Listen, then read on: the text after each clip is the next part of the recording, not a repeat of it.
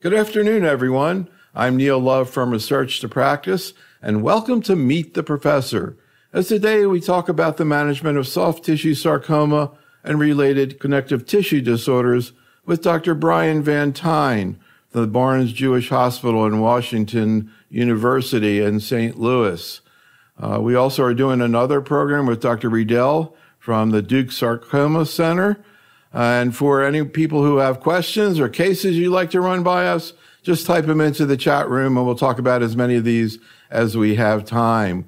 We have a quick 1-minute pre and post test for you to take. If you take it, you'll get a lot more out of the meeting today. We're doing another program this coming Thursday, really for nurses. So all the nurses are here today, or nurses that you know, let them know that at 5 o'clock we'll be talking about urothelial bladder cancer. We just got back from the ONS Congress where we did 10 symposia, actually. And then we'll be heading out the week after to the ASCO meeting. As always, we'll be at the Hilton Hotel in the big ballroom there. We can start now with upper GI cancers Friday around noon. Then we'll go lung cancer, hepatobiliary, a lot going on there. Prostate cancer, the EMBARK study. We're going to be talking about that on Saturday night. Sunday morning, ovarian cancer. Then we'll be doing our heme program with CLL, myeloma, and lymphoma. Bladder cancer on Monday, breast cancer, and we'll finish out on Tuesday morning with RCC.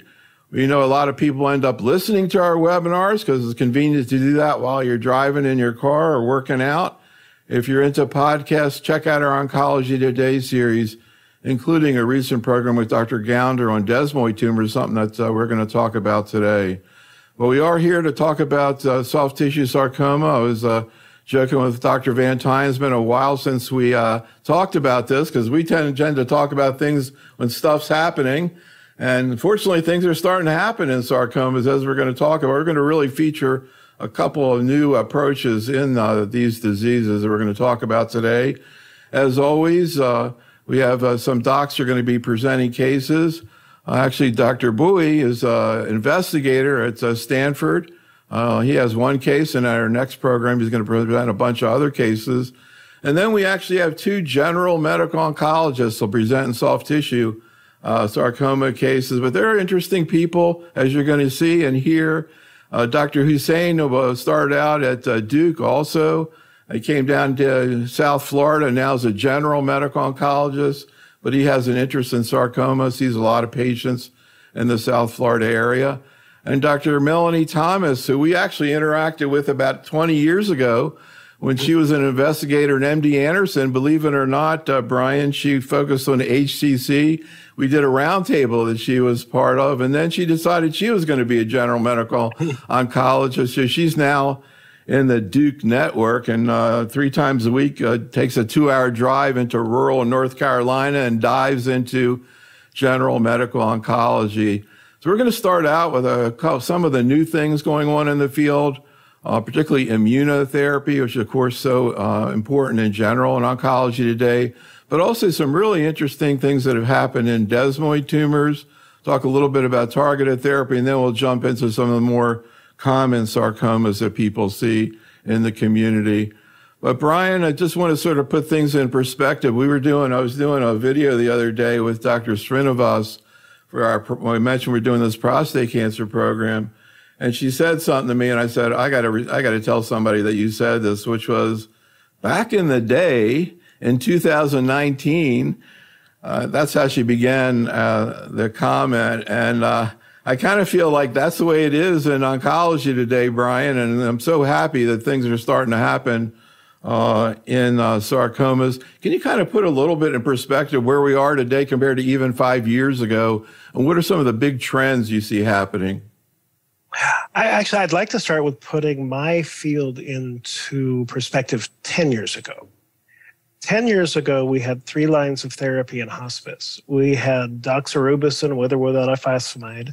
We had gemcitabine given with docetaxel. We had dacarbazine, and we had clinical trial.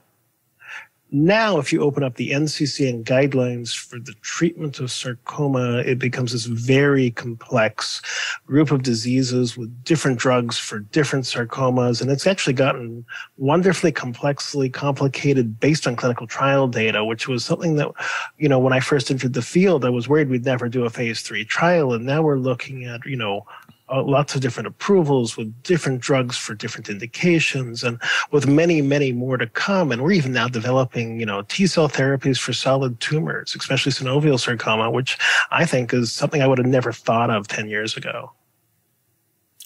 Yeah, we'll get into the issue of immunotherapy, particularly checkpoint inhibitors. I was wondering if that was ever going to happen. One of the challenges is because of not only the rarity of these tumors, but also the fact that the classification at least seems complicated to most docs, I think.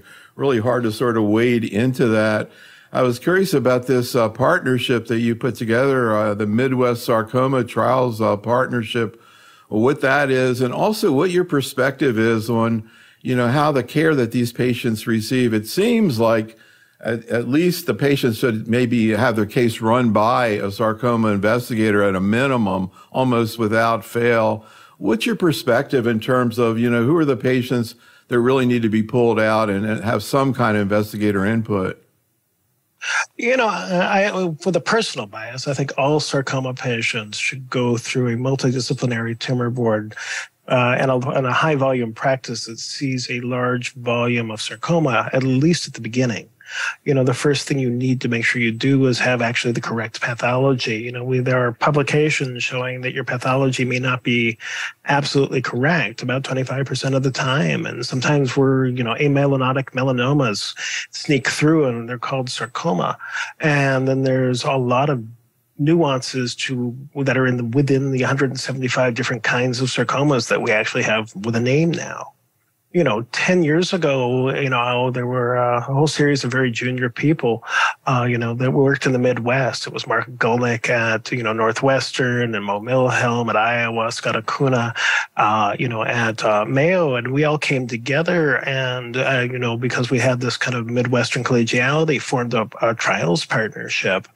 And what's interesting is that, the Mayo system comes with, satellites that are in Phoenix and they're in, Jacksonville, and there's a whole series of community practices attached to, Washington University in St. Louis. And, even when Mark moved to City of Hope, we expanded there, and we have these networks now of central hubs with community support where we're going back and forth, not only with trial opportunities, but with expertise that really does support, the Midwestern patient group. And now we've moved LA to the Midwest and have really incorporated that into our trials partnership, getting new access for new drugs to sarcoma patients.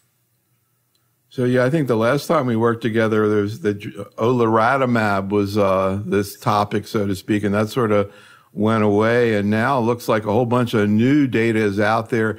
This audience are the orals for the sarcoma session at the ASCO. And these are all checkpoint trials. They're all immunotherapy. The one at the bottom that has an LBA is actually Dr. Van Tine's. He won't tell me, but this is Cabo plus Ipi-Nivo, kind of similar to what we've seen in renal with the Cosmic, one of the Cosmic trials. But a bunch of other strategies there, trabectinib plus nivolumab.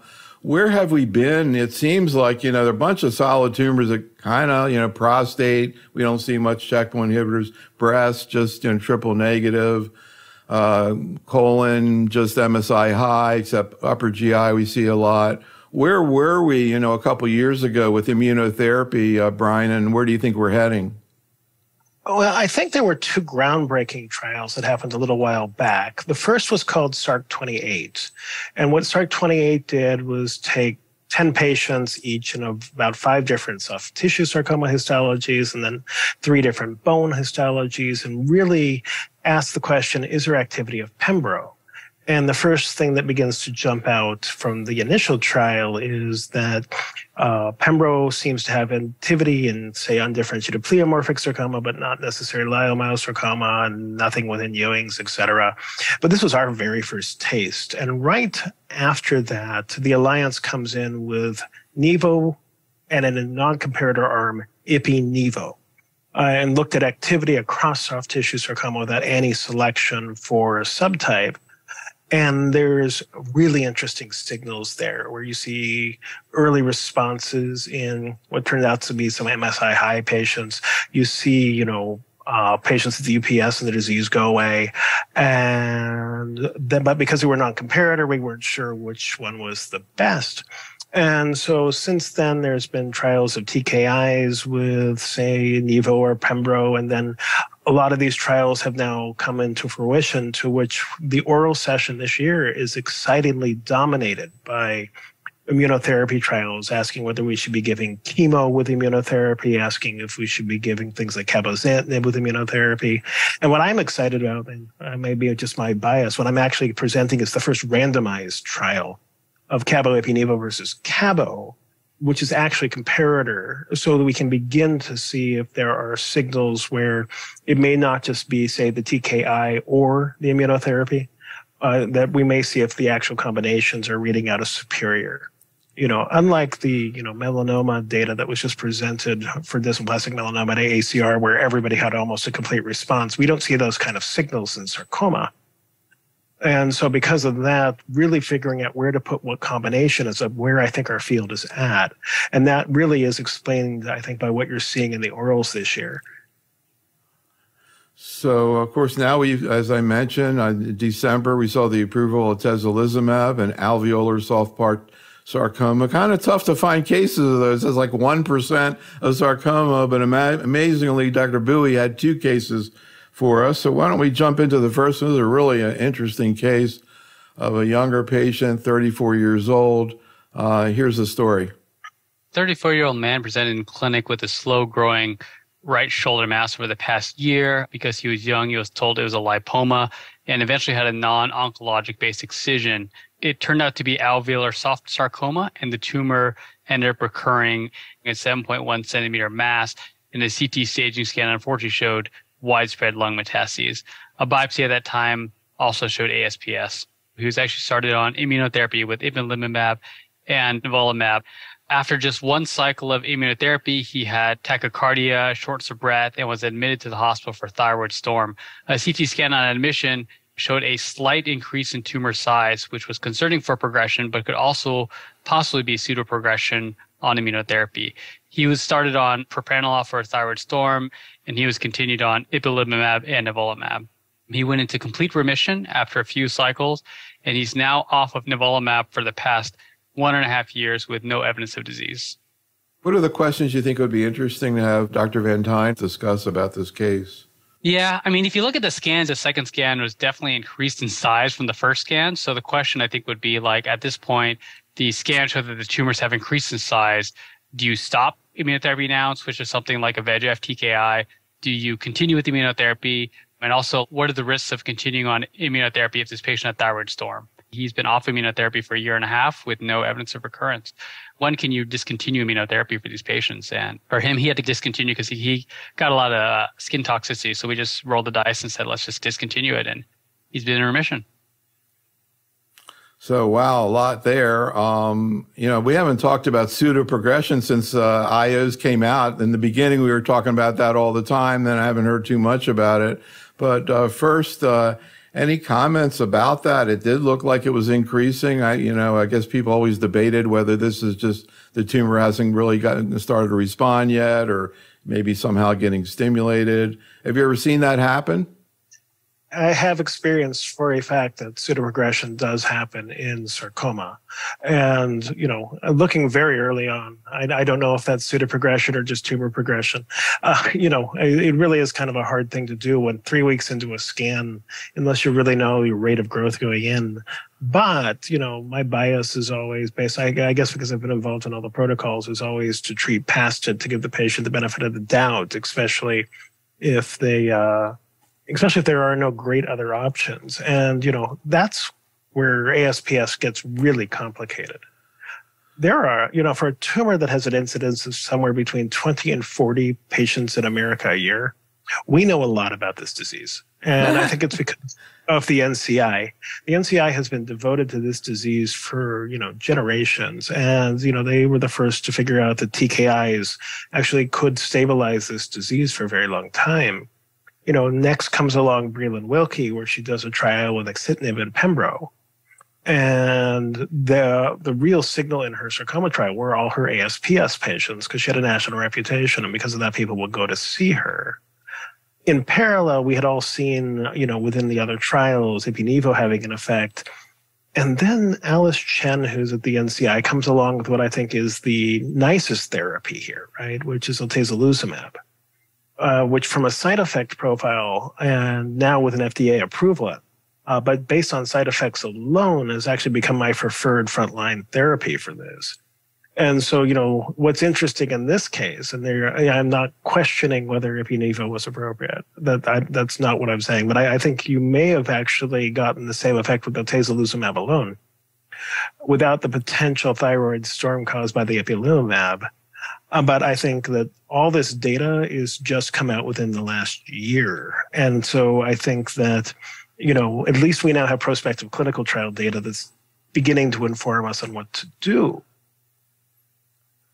Yeah, so this situation comes up. Sometimes people use ipi-nivo in MSI high disease, and they get all excited, and then people go, well, use pembro alone. You're going to see the same thing, but with less toxicity. This is actually, I should have mentioned, was part of a clinical trial that the patient got treated that way. What about the thyroid storm? I've heard like 1,000 cases of hypothyroidism, a bunch of hyperthyroidism, but thyroid storm, have you ever seen that? Has it been reported? That I have not personally seen, and I give a lot of ipi-nivo.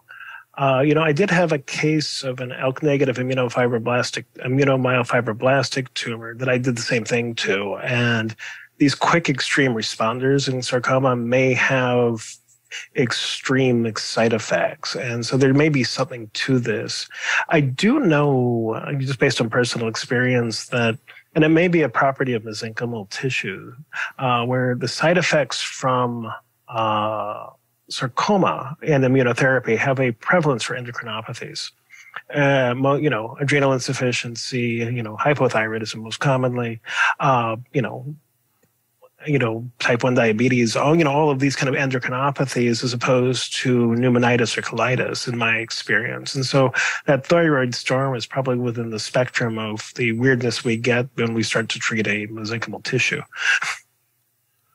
So Hassan in the chat room asked the question that comes up a lot. Is there a correlation with autoimmune toxicity in response to treatment? This patient had a very dramatic autoimmune problem, had a great response. There's been a lot of literature looking at that. Recently, I'm starting to see stuff about certain types of autoimmune toxicity, maybe more, correlated with benefit. What's your take on that whole thing?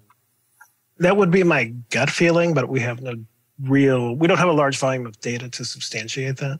I think it's something that, at least in our field, we need to look at more closely. But I agree with you that it feels right, especially with the patients where I get extreme responses and quick extreme responses. They seem to have an autoimmune flare at the same time.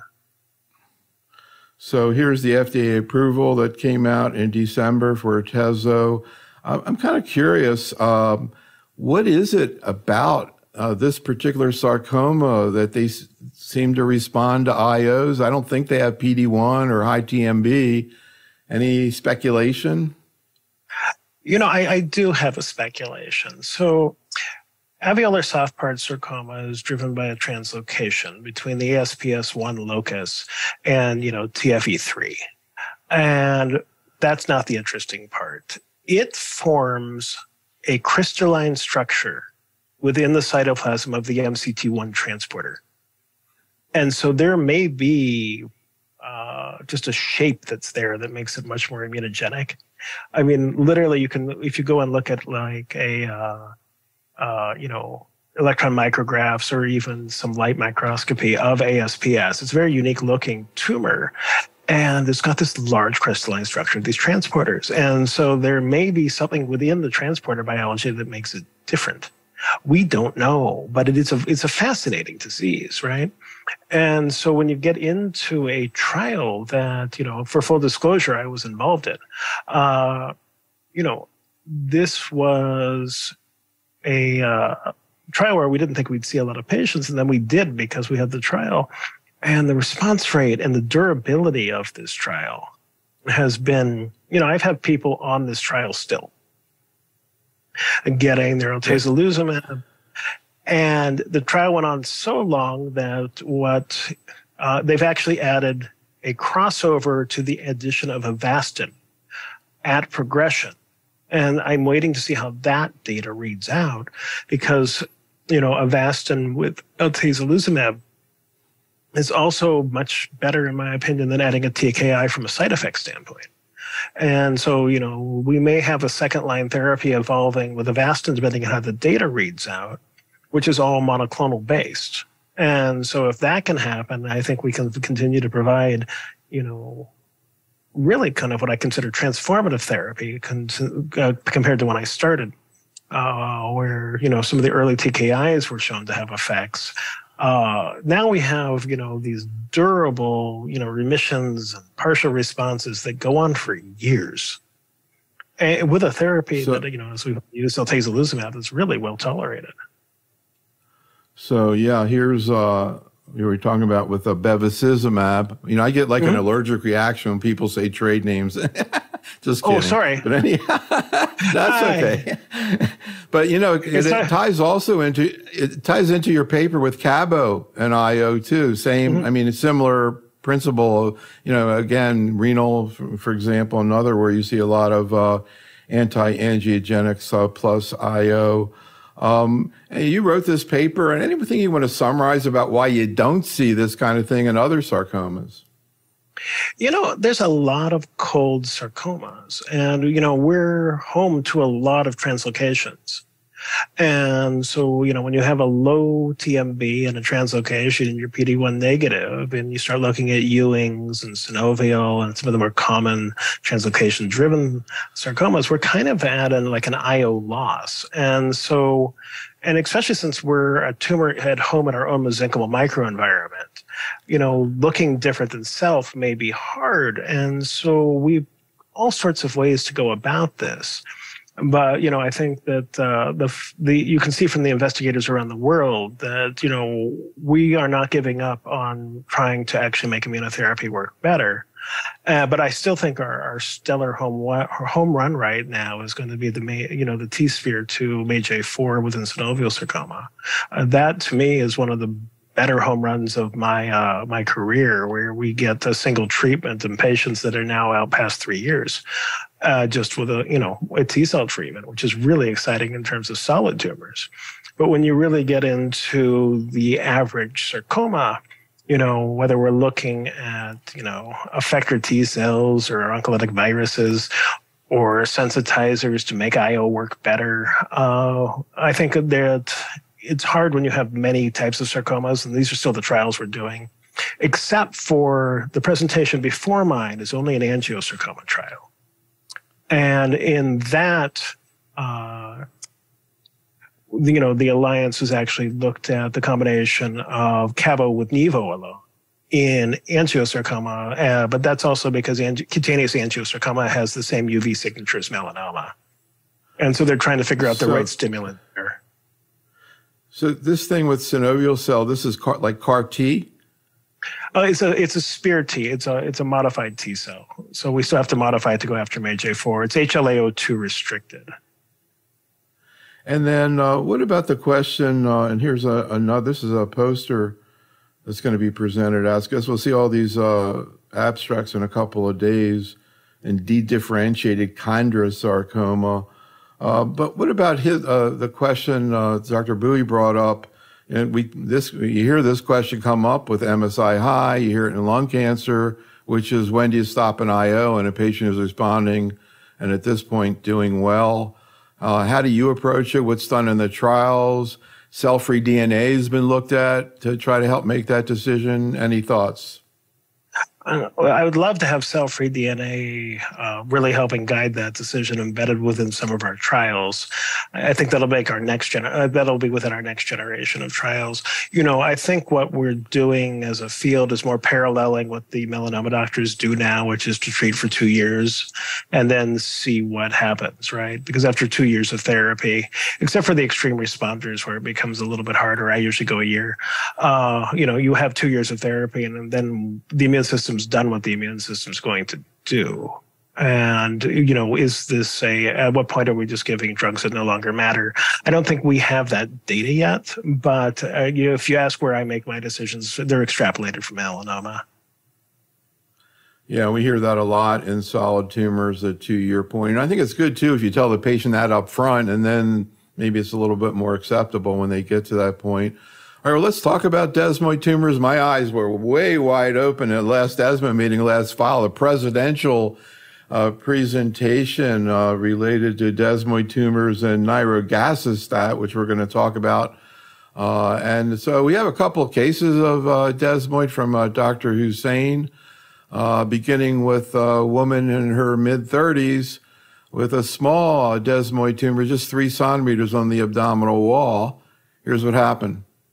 Young lady presented with abdominal wall 3 to 4 centimeters, and she was in her 30s. And I told her about sorafenib. She didn't like it. She didn't like anti-estrogen, tamoxifen. She said, really? You want to put me in menopause at 30 something? And she said, I'm not really convinced. She got another opinion, told her the same thing. She said, I'm not really convinced. And this patient now, I see her sporadically, has not been treated for 4 years, where you can barely feel the mass now on no treatment. So you think it actually shrunk? It shrunk. It absolutely shrunk. Wow. On no treatment. I don't know how to explain that, but she was willing to wait. The mass wasn't really huge, at 3 centimeters, and she bet on this improving, and it honestly shrunk. It absolutely shrunk. See, I love the waterfall plot of the placebo arm of the sorafenib trial. It was a pretty good waterfall plot, but it was a placebo. What about, maybe you can talk a little bit about desmoid tumor, what it is, and also this fascinating observation of spontaneous tumor regression. So there are 2 kinds of desmoid tumors. The first one has a beta-catenin mutation. The others are driven by APC mutations, same pathway. One comes with a risk for familial adenomatous polyposis, which if you have an abdominal desmoid is really the thing you have to worry about as a medical oncologist. But most of these are beta-catenin mutations, and it's a fibrotic tumor. It's not going to spread. And it's the first tumor for which I recommend that people remember the first principle of medicine, which is first do no harm. This is a tumor that has been classically overtreated. And, one of the most interesting events of my life was when, full disclosure, I was in that trial too. We had about 20 patients with desmoid in this trial. And when they unblinded it, the initial reaction was that there was something wrong with the investigators. And well, because you had smaller desmoids, and was this just investigator measurement fall? What was going on? How do you have a 20% spontaneous regression rate to placebo? This is a tumor with a true spontaneous regression rate, and if you go back, and I do think it's interesting, you start going back and looking at the older trials, and a lot of things like tamoxifen with Selindec had a 20% response rate and have since been removed from the guidelines because we were doing no better than thinking we were helping people by waiting for their spontaneous regression rate and making them menopausal. But this gets into a really complicated space now. And so, there were 3 papers that came out in CCR that I had the privilege of editing all at the same time. One of them is a graunchy natural history study where they just watched desmoids in Europe to see what happens, and even growing desmoids, and then one was a bunch of mutational analyses looking at, do these mutations predict for response? And then finally, there was a group of sarcoma investigators, that looked at what was the response rate to the drugs we were using that were already in the guidelines. And if you take these three things together, what you see is, plus this response rate happens, that we're over-treating, and that, this led to the new guidelines, which are, all desmoid patients should be presented at a multidisciplinary tumor board with a radiation doctor, a medical oncologist, and a surgeon, so they can basically all keep each other from doing anything unless there's a real reason. If they hurt, there's a real reason. If they are impinging on structures, there's a real reason. And there are legitimate treatments right now, and most of them are oral. And, that gets into what do you do first, and it's hard. But also, I've watched these things melt in front of my eyes. And nothing happens fast in desmoid, which is actually the hardest part about being the medical oncologist, which is informing the patient. Nothing happens fast in desmoid because, though you want it to spontaneously go away and it has a good chance of doing it eventually, it may not be on your time scale. So any hypotheses, immunologic, like what's going on? Why do you see this? There's got to be something within this immunologic recognition of it eventually, right? You're clearing it. It's not like it just gets smaller and stops and you're left with a core that grows back. You clear it. And so the body at some point decides it's foreign. But, they're clean. Their tumor mutation burden is low. And so eventually having an activated beta-catenin pathway may not be a good thing to your immune system. Now I'm nervous that you're going to tell me this next case we presented was actually spontaneous regression. But before we get to that, maybe you can help a patient. 39-year-old woman, Daniel in the chat room has. 39-year-old woman with recurrent abdominal desmoid tumor, now with unresectable 11-centimeter mesenteric mass. Failed tamoxifen, imatinib, and most recently sorafenib. Any suggestions on subsequent therapies? So this sounds like a patient with familial adenomatous polyposis. And so there is data for and probably appropriate use of Doxil or vinblastine with methotrexate in this patient population, or as the approval will run through for nirogacestat, that would also be another line of therapy. But the APC FAP patients are the ones where I really see a really nice activity of Doxil. So as we're going to talk about, you would think the nirogacestat would be a lot more tolerable. But let me let you listen to this next case, and then we'll talk about what we know about this incredible trial, the DeFi study, which incidentally really was an advocacy group, a desmoid tumor advocacy group really pushed, and was a big part of making happen. So really incredible story. But anyhow, this is a 19-year-old woman, unresectable, symptomatic, 14-centimeter desmoid tumor who gets sorafenib but can't tolerate it. Here's Dr. Hussein. She's a 19-year-old. CT scan showed a huge tumor around 14 centimeter. This is really a thin girl. And the biopsy showed desmoid. Our colleagues in pediatric hem-onc started her on sorafenib, but she really couldn't tolerate the drug very well. And then I saw her with her mother around 9 months ago. She was symptomatic. I repeated the MRI of the pelvis, and it showed the tumor to be really large with the pressing on the nerve, clearly no role for surgery. But I was able to convince her to stay on one tablet of sorafenib, but I added Sulindac, which is the anti-inflammatory. And it's amazing. 3 months ago, after 6 months on the treatment, I repeated the MRI. You really see some shrinkage and some necrosis in the tumor. And she's really doing well on Sulindac and sorafenib. She's actually up north in New York in college now and doing well. This patient really pushed me about surgery.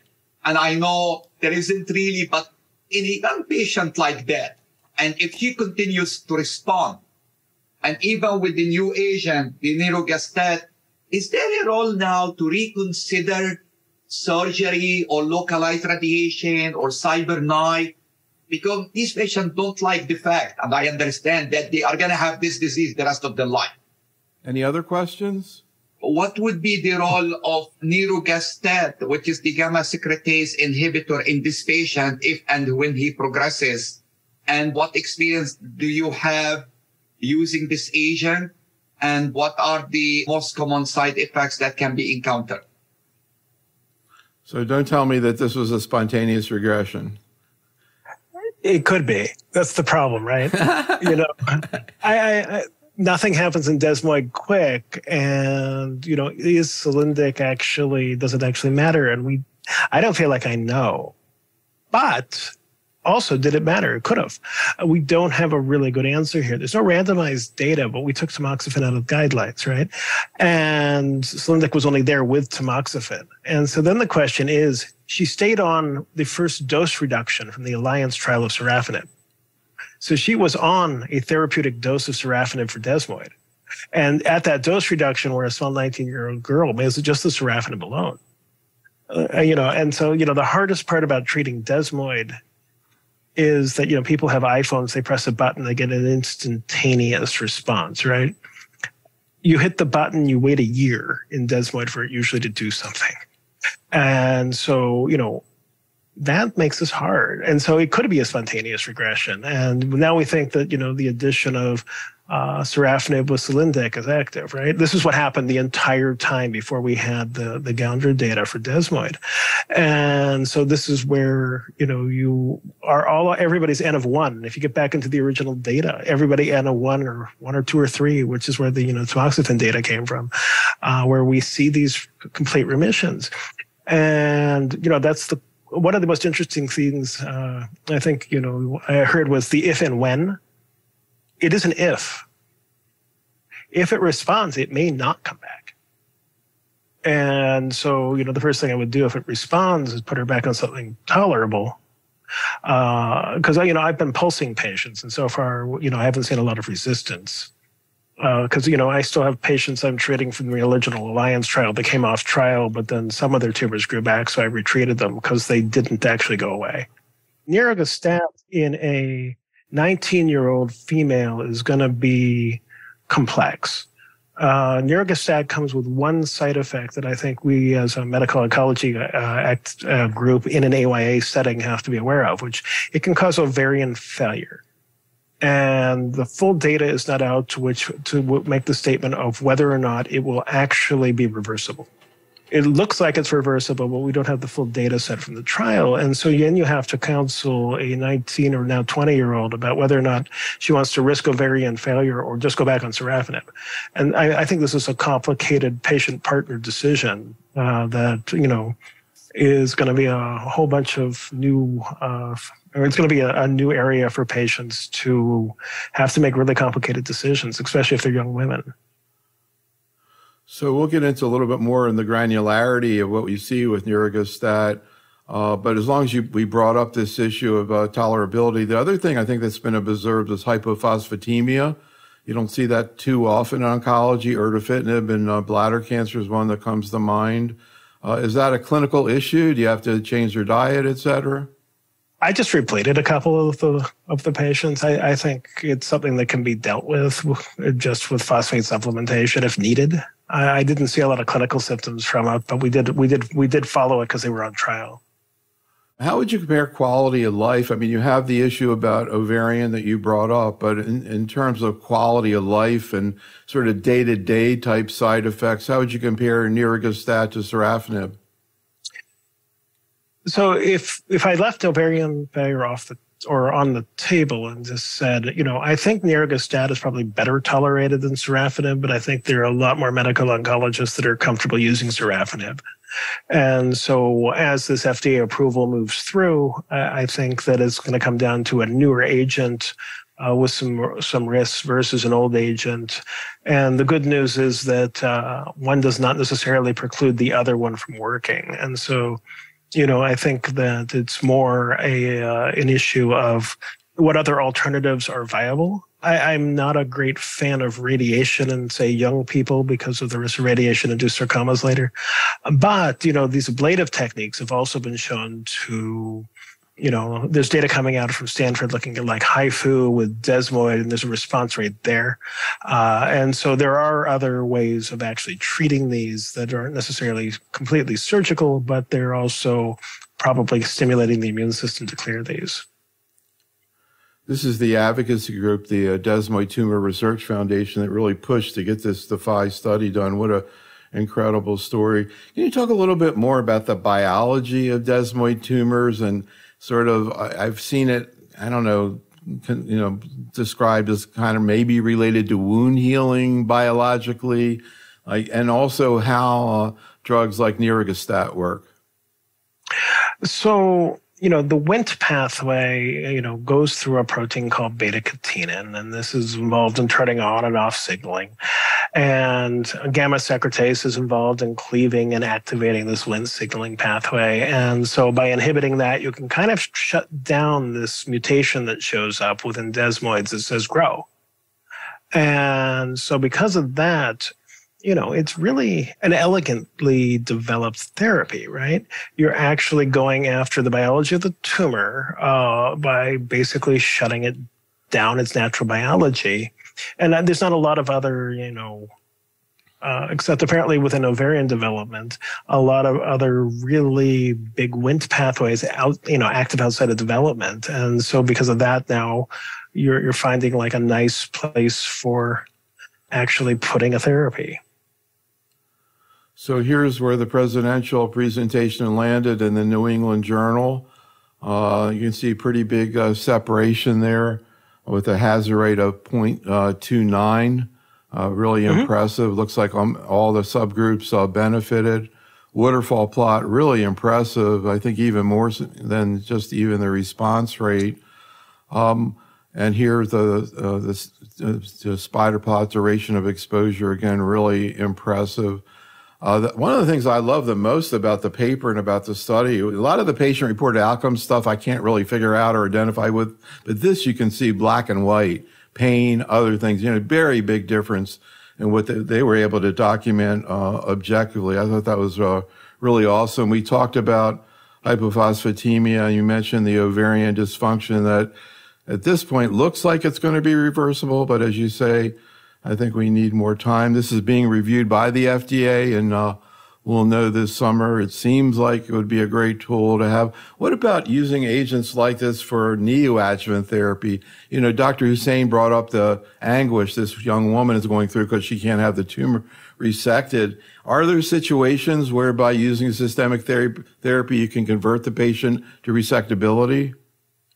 Problems with desmoid tumors is that the concept of negative margins isn't there, because this is an infiltrative fibrotic process. And so you end up with a 50% recurrence rate with surgery alone, suggesting that performing an oncologic surgery is difficult. Not that it hasn't been tried for generations, but it is difficult, and it's known that really it's a debulking surgery, right? And so if you can get if you go back to those waterfall plots, though, at some point, are these completely gone, or is it a lifelong problem? And I think that you have to wait and figure out in an individual patient, because, when they go away, they really, really go away. But there is a difference between having, an underlying FAP-associated desmoid. These are more aggressive. But, this is a disease with morbidity without a real mortality rate. And so you have to approach it as such, because otherwise, you can drive a mortality rate from our treatments. And so, this is the one tumor where you have to sit back and figure out what is the least amount of harm you can do to the patient, because you can probably do worse things to them over treating desmoids than just waiting for its natural history to play out.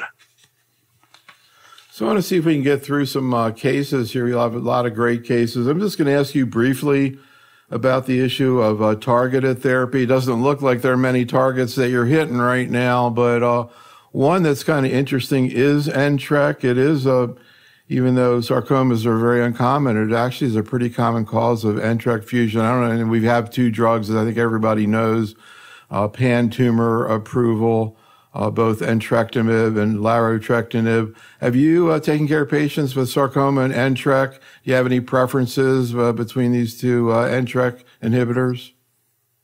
So, we screen at Washington University in St. Louis, we screen every patient that's metastatic for NTRK fusions that are appropriate. And so, every patient gets Tempus sequencing. And, over the course of the last, 7 years, I have found 2 NTRK cases. And so it is very, very rare. But if you're that patient, it's really important not to miss this, right? And so from that standpoint, larotrectinib is usually our first go-to, with entrectinib right behind it. And then we actually have some other phase 1s of some different NTRK inhibitors as the next line. But this is important to find because, these are wonderful drugs in terms of toxicity and quality of life. And if they work for a very long time, or, if you really get into pediatric infantile fibrosarcoma, that is the actual therapy of choice because it works amazing because it's driven by an NTRK translocation. So we actually have embedded in our pediatric population an actual NTRK-driven sarcoma. Why the preference for larotrectinib? I was going to say because you have more experience with it, but I wouldn't think it would be that with 2 cases. I think it's just, it may just be a bias with watching all the trial data come out when it did. And it's whatever I can actually get paid for by insurance. I don't think I don't have a great bias either way. All right, let's see how we can get through a few of these cases. Dr. Thomas we were talking about the fact that the presentation before yours at ASCO is on angiosarcoma. She's got a patient with angiosarcoma of the breast. When she originally saw the patient, the question came up of whether or not she should get adjuvant therapy. She decided not to get adjuvant therapy. Unfortunately, this patient recurred and actually had a pretty dramatic complication of metastatic disease. Here's Dr. Thomas. 2 years later, then was found to have this small 1.5 centimeter left pleural-based nodule. She underwent lung wedge resection consistent with recurrent angiosarcoma of the breast. Started last summer on doxorubicin. Shortly after this is quite remarkable, developed kind of gross bright red blood per rectum, emergently transferred from our local community up to the university and required an IR embolization to control the bleeding. So she underwent emergent sigmoidectomy and had basically a 4 centimeter angiosarcoma, so essentially an implant in the rectum, thought to be metastatic focus from her original tumor, now has led to very diffuse disease. Now, remarkably, she's in great shape. She has widely metastatic disease, but probably because she's young, is clinically in great shape. So she actually has been seen at another institution for this trial of oleclumab plus durvalumab. So a couple of questions that I would ask is, would a specialist have recommended any kind of adjuvant therapy after that initial 1.9 centimeter angiosarcoma in the breast? And then just interestingly, is the widespread metastasis, do we think that that's just the natural history of this disease since it had gone to the sigmoid colon, or maybe was this rupture and bleeding event of the implant kind of the trigger to that? Any thoughts? Well, there's a lot there. And so, angiosarcoma is a very complicated disease. And I wish Dr. Thomas was here so I could ask her a few more questions. So first, there are 2 kinds of angiosarcoma of the breast. There's a radiation-induced angiosarcoma when you have breast cancer early and then 5 to 20 years later you get it. And then there's a primary breast angiosarcoma, which often has PI3 kinase mutations. It's kind of interesting. You start to see the same mutations in a primary angiosarcoma of breast that you do in breast cancer. My clinical experience, and I actually, unlike, my NTRK patients, I see quite a lot of angiosarcoma. We see about 1 new patient a week here. And wow. My preference is actually neoadjuvant chemotherapy. I think our outcomes are better. This is a weird disease because it is a muscle cell that's from the lining of a blood vessel. they can form these attached microsatellites up to 10 or 20 centimeters away from the primary tumor that's still attached. And the second you operate, you free them. And so when we get a primary angiosarcoma, we start with neoadjuvant chemo and then radiation and the mastectomy. And we're following these patients out. And, we know that surgery alone is probably not curative. Surgery with radiation seems to not get ahead of it. But we seem to have, by throwing in taxanes early, seem to see a very different outcome. And, where you get past CRs. And this is something where it's kind of evolved over the last 10 years. And so we would actually push for more of a neoadjuvant approach. There's a paper coming out from the Mayo Experience and CCR about this. And so I think it's kind of a different perspective where, multidisciplinary management prior to surgery for angiosarcoma really does need to be involved in these cases. With 300 cases a year in the country, there aren't that many centers of expertise in angiosarcoma. So this is the right tumor to travel for. And, and this also has a very strong patient advocacy organization, just like the Desmoid Tumor Foundation, that helps to get patients to the 3 or 4 centers that see a high volume of this. What about this issue? I didn't mention that after she had this urgent bleeding event, she blew up with lung mets, and she was wondering, where they connected. Do you see this in particular, angiosarcoma, rupture, dissemination, et cetera? The overall survival in clinical trial for angiosarcoma in the metastatic setting is under 9 months. And that's at the bottom of the curve when you hit 0. I mean, it is a very sharp curve of a group of patients that traditionally do not do very well. And so when this disease, you can actually watch it spread like lymphoma in front of you. And you can watch it just crawl up a chest overnight. And so this is a very aggressive disease when it decides to grow. And so to see a patient explode like that with angiosarcoma is not completely unexpected. Whether she had, seeding and dissemination, which is possible, it still had to grow in the lungs. And this is what this disease does, which is why getting ahead of it as fast as possible in the upfront, the setting, and being aggressive as possible is your only opportunity to get ahead of it. So, question from Dr. Thomas about supportive care. We get so focused on new agents that, we maybe don't talk about supportive care as much as we should. Here's Dr. Thomas's question to you. And the other thing for this group of patients, that supportive care is really, really important. It is for all the patients, but particularly for this group. They often need really good pain management. Actually, I would love to ask them, so many patients who have these musculoskeletal involvement, we often are definitely challenged by when you max out their oral narcotics. And is there any role for some of the pain pump implants or regional blocks? We definitely see patients who are really plagued by local regional pain that the narcotics are often inadequate for. So do they have any good suggestions for more local regional procedures or infusions, something like that? So one of the blessings of working at Washington University in St. Louis is I have some of the most talented interventional radiologists that I get to partner with for the treatment of pain. And so I'm really big on blocks. I am really big on ablations. I can't say I've ever had a pain pump placed in my career because I haven't had a pain that was that unmanaged. I think that, there are a lot of ways to manage rotations of narcotics, and, don't forget about steroids with bone pain.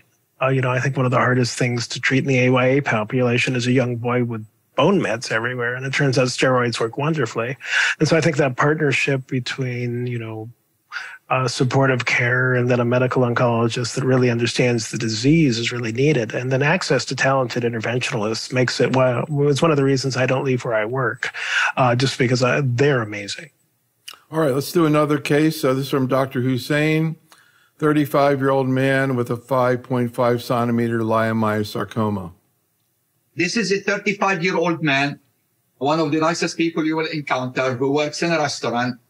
And over a period of few weeks, his coworkers told him, "You are limping."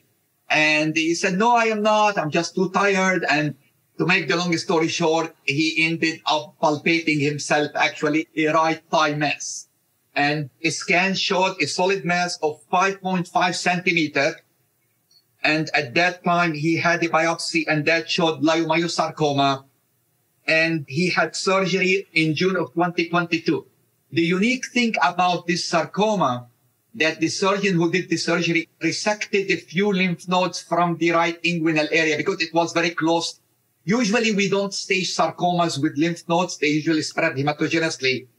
And one of the nodes was positive. Now, what I didn't know, Neil, that one positive node in sarcoma makes it stage 4. This is the new staging. My question to the faculty is, why is one lymph node involvement in sarcoma makes it stage 4? So, a lot to unpack there. The first question is, lymph node positive sarcoma is melanoma until proven otherwise. So is the pathology right? There are sarcomas that traditionally spread the lymph nodes, epithelioid sarcomas with the rhabdos, occasionally synovial. Leiomyosarcoma going to the lymph node is highly unusual. And I think that's why in the both classic and current guidelines, that's disease that has spread. And, this disease where, you haven't just resected it, irradiated it, and you're done. That is disease that has spread. And this has unusual biology for leiomyosarcoma. And so, is the pathology right? Has the pathology been reviewed? And at this point, I think this is, if you've cleared, this is a patient where you begin a discussion of adjuvant chemotherapy to try to get ahead of this. And so, and that's a complicated area. But, this is a disease that spreads hematologinously. And so if you think about it like a carcinoma, you can get yourself into trouble. I was asking Dr. Bowie, what's a question I could ask that would cause a lot of fighting and arguing? And he said, ask about adjuvant chemotherapy after leiomyosarcoma. But anyhow, I want you to see the follow-up here in this next comment. I treated the patient aggressively. I gave the patient 3 cycles of doxorubicin, ifosfamide, mesna, adjuvantly, because I knew this is a bad actor. Then we gave him radiation therapy. Then we gave him 3 additional cycles of doxorubicin. Therefore, there is nothing we didn't give this guy. In March, a month ago, he presented with shortness of breath. And he was found to have a huge right pleural effusion, multiple lung nodules. We admitted him 6-7 weeks ago. I gave him 1 cycle of gemcitabine and docetaxel around a week or 2 ago. And unfortunately, he is progressive. My question, what else can I do for this 34-year-old man who next is really palliative care, young with 2 young kids? Is there any study, any new treatments I can offer this guy? Clearly, he's not responding to chemotherapy. I was watching your face as he described that, and I know that you've seen this so many times, so tragic. Any thoughts? Well, first, he answered his own question to why 1 lymph node is why we consider it stage 4 disease. Right. And then second, I would really, really like to know, see, if with 1 lymph node positive, I would have done the same thing. He did exactly the right thing, but I would have sent sequencing off at that time because I know what's coming, right? And the question is there something special about his leiomyosarcoma, or is this just a P53RB-ATRX driven process? There are multiple phase 3 clinical trials in the United States going on right now for leiomyosarcoma. The first one is actually a trial of dacarbazine with anesplin. It does come, you get dacarbazine either way, and it's a placebo-controlled trial, but that's open now, unfortunately, as GemTax, but the next trial that's opening is a gemcitabine, docetaxel, and arginine deaminase trial that's opening as a national phase 3. Does he have PARP biology? Does he have homologous recombination? At this younger age, is there an underlying predisposition? there's a lot here, but there's a lot of trials going on. And leiomyosarcoma is one of the most sought after histologies. And so I think going for a second opinion for trial, which is highly appropriate because, Dr. Hussein is highly competent, but I think going for an opinion to see what access to trials is this man's next step, as long as he's, fit. All right, let's see if we can just squeeze one more case in here. A 53-year-old woman patient Dr. Thomas. Here's the case. This is kind of a great example of what we see out in the community. So 2016, incidental finding after imaging for a motor vehicle accident showing a very small left renal cell carcinoma. So she'd undergone radical nephrectomy for that.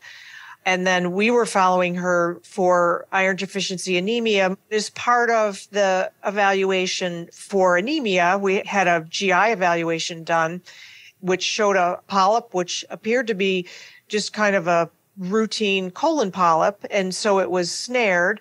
And then the pathology on it was of a GI stromal tumor, very low grade, low mitotic ratio, less than 5 per millimeter squared. The recommendation was surveillance with either sigmoidoscopy or colonoscopy, which we're doing. So my question to the specialist is, would they recommend a more extensive surgery, an actual sigmoid resection versus just a polypectomy? And then the question of recommending adjuvant imatinib, it doesn't really meet criteria for that, but it would be interesting to get their input on that. So right now she's just in surveillance.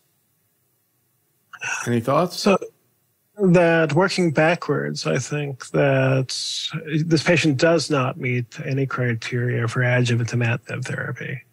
It would be interesting to know what the genetics are and to know if there's, say, an underlying NF1 mutation in this patient, because they occasionally get these low-grade GIST.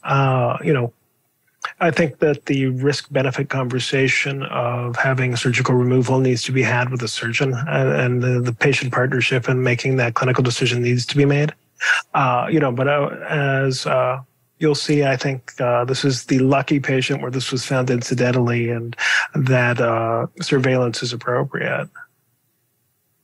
So, Brian, thank you so much for joining us tonight. Audience, thank you for attending.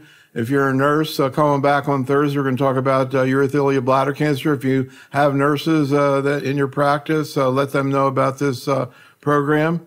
Be safe, stay well, and have a great night. Thanks so much, Brian. Thank you for having me.